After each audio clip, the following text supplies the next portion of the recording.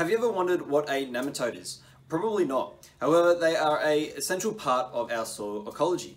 Nematodes make up one of the significant groups of microbes in our soil, and essentially what they are basically a little worm almost. So they are about a millimeter in size and can grow up to 50 microns in width.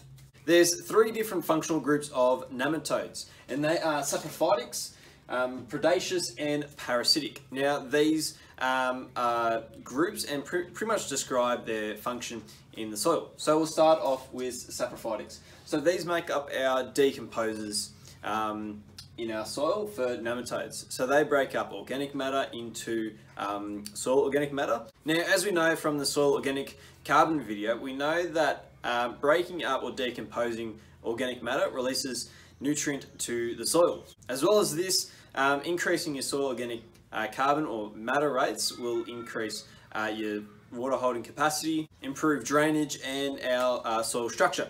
So essentially, yeah, they decomposes and they increase the soil organic carbon, nutrient availability, and all the associated benefits from that.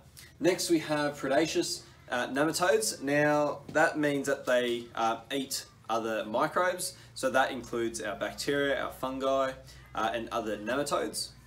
And there's two really big important benefits from this. So firstly, it releases nutrients from other microbes. So nutrients can get almost locked up in microbes, and by the nematodes eating these, they eat it and they have too much of pretty much this nutrient, and so they discard it out.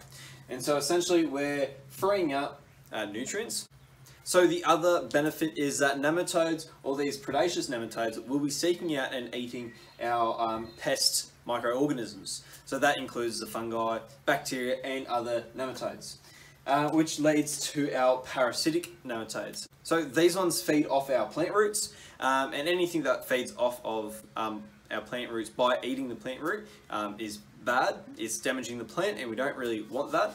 And so they use their specialized mouthpiece to pretty much feed on the plant root, almost in a similar way that the saprophytics decompose organic matter. They will eat plant roots. And then we have one bad group.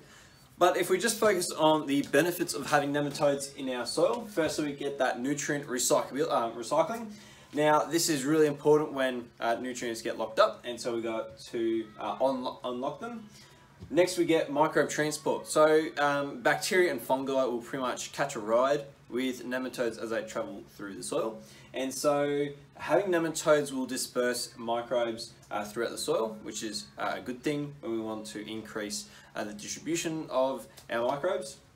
And then again with controlling pests and disease. So because some of our nematodes are going to be eating microbes, we're going to be controlling some of the pest varieties and controlling disease by eating the pathogen microbes.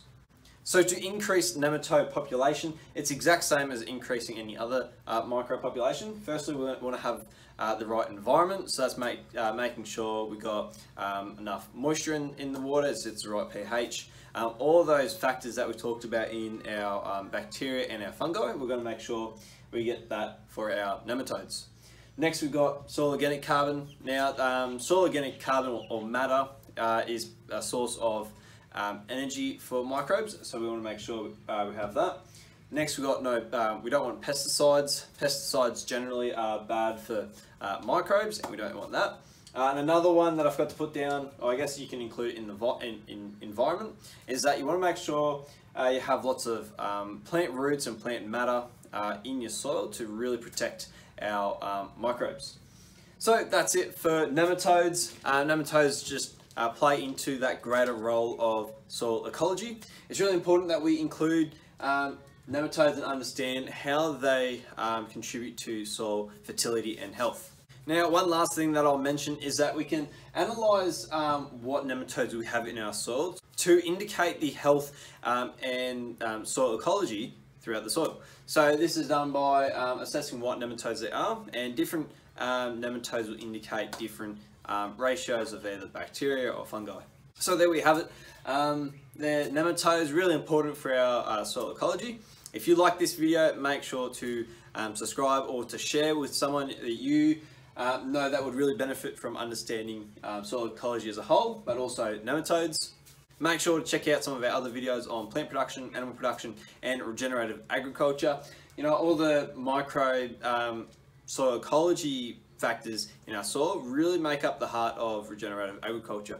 Regenerative agriculture comes down to building soil fertility, and microbes and nematodes, they make up the bulk of building soil fertility. So if you like that, make sure to check it out. My name is Till Simmons, and this is Agriculture Explained.